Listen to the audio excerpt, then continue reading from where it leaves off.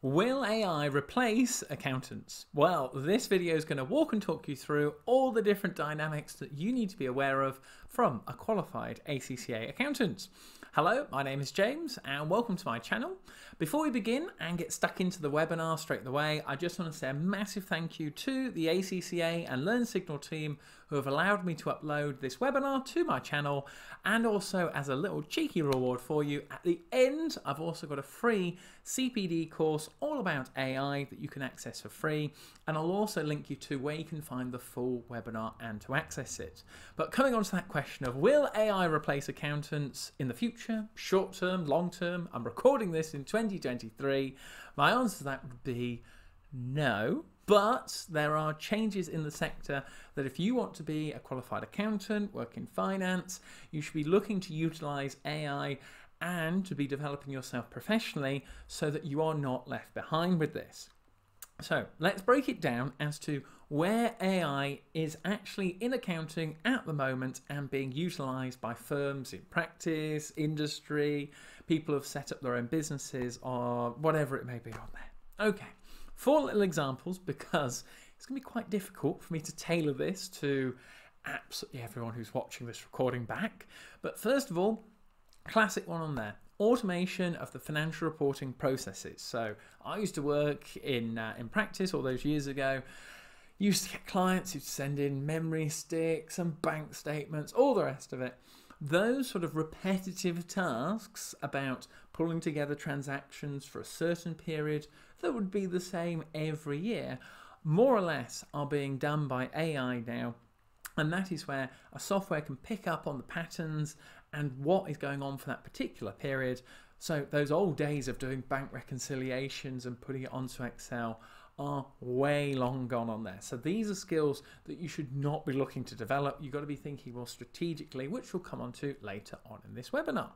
Because the other areas that you've got to factor in and be aware of that AI is taking over in the accounting sector are in the audit profession, for example. So you might have a client who might be 10, 15, 100 million, 100, whatever it may be, vastness, okay? But I just want to think about the transactions relating to that client.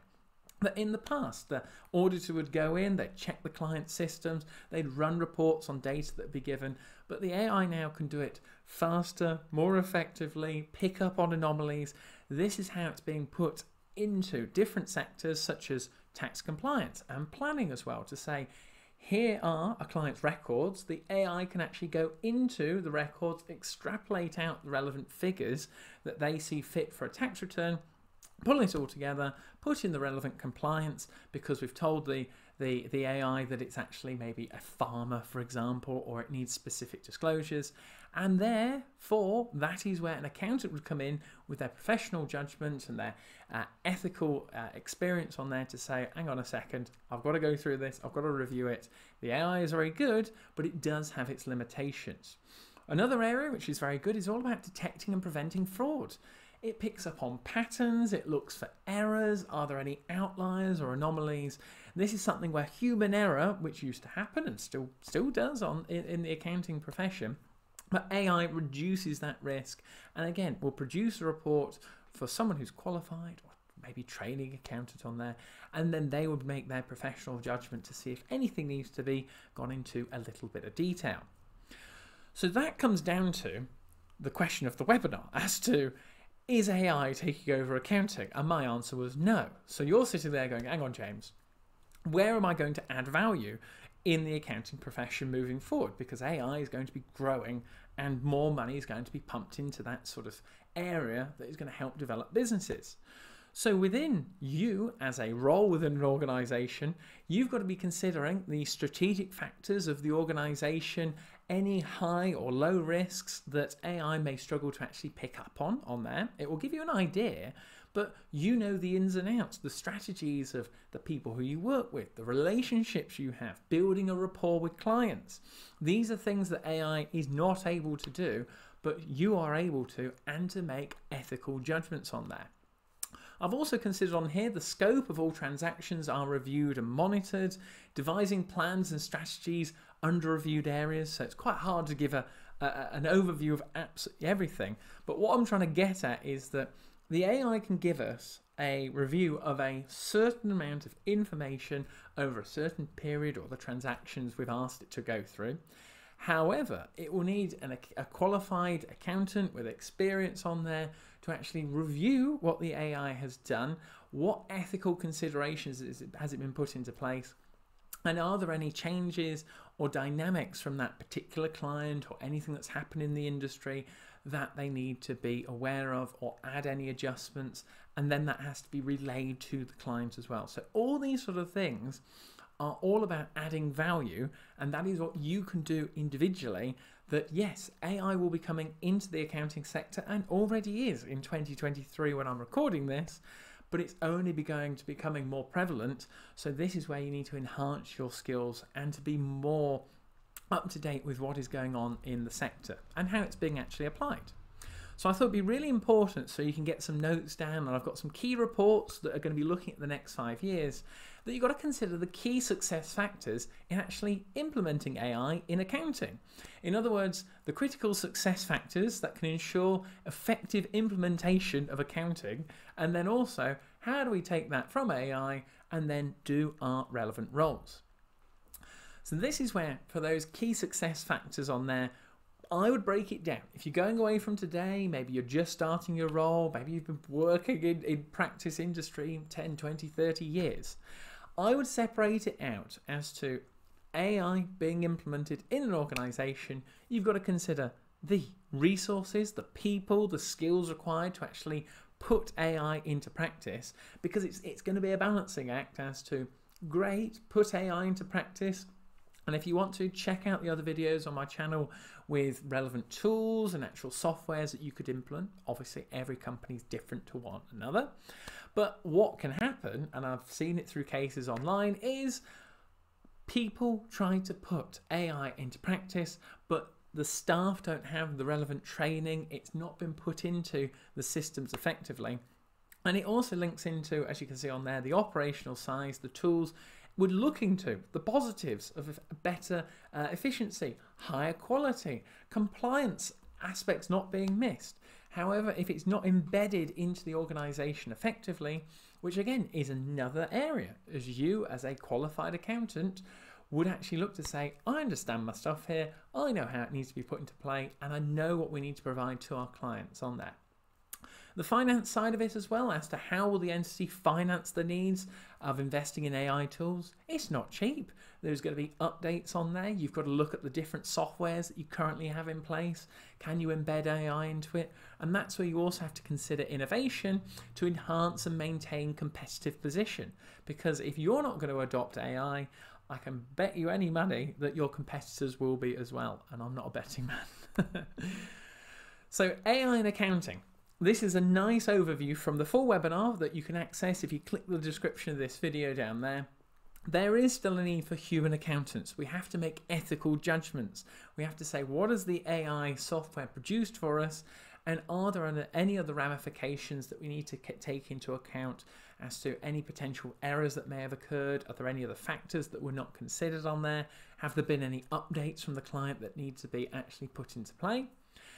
Other areas that you'd be interested in the accounting sector, we've touched on auditors. The role of the auditors has now changed. It's becoming a more sort of overview strategic role where the donkey work is done by AI, and the software is now that it will go through a massive set of data and look for those anomalies and anything that is a materiality threat. And we're looking at more strategic roles. The people skills are where it is going to be in the future, that managing a team, communication with clients, these are the things that AI, as I said at the start of the recording, will be there. It's going to be a factor in this industry, but it's not going to replace accountants in the future fully on there. Just have a bit of research as to, say, the board of directors of FTSE 100 companies. I think it's about 51% are actually qualified accountants now on there, because you've got to know your figures. You've got to know about your profitability, your cash flow, how efficient we are, contribution margin.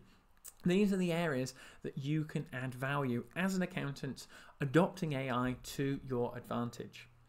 And in doing that, it's really important that you keep up to date with developments in the AI sector and actually detecting the relevant solutions. That's what AI is all about. From the available data, what can we do from it?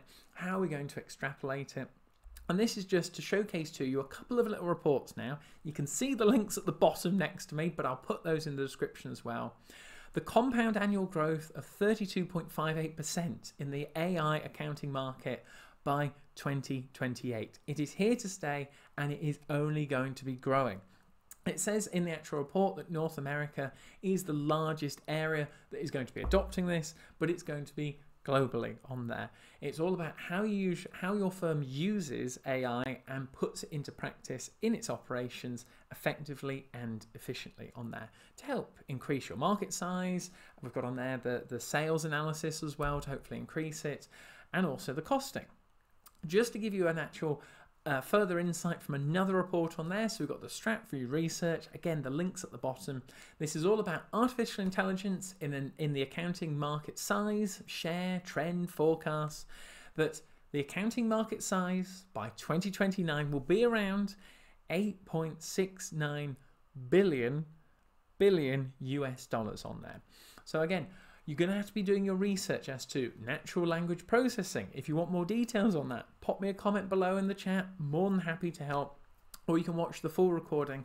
I've got more details on there. We'll primarily drive the market growth on that. So it goes into a lot more detail. How it will be put into practice to say, if you've got a client, here are all their records. How does AI extrapolate the relevant information, put it into the relevant reports, and how can we as qualified accountants make the correct decisions? How can we submit the right figures on there to the relevant authorities such as HMRC in the UK?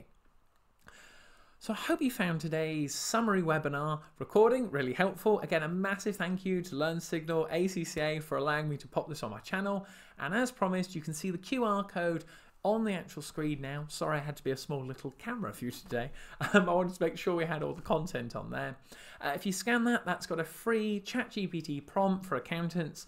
So using AI, which is a free tool with ChatGPT, so that you get more effective at using the software correctly. Obviously check that you're allowed to use that within your current role, or if you're just using it for your own research on there. But thank you so much for watching. Be sure to subscribe so you don't miss out on any future videos, and feel free to share this, drop us a like, and I'll see you soon in the next video.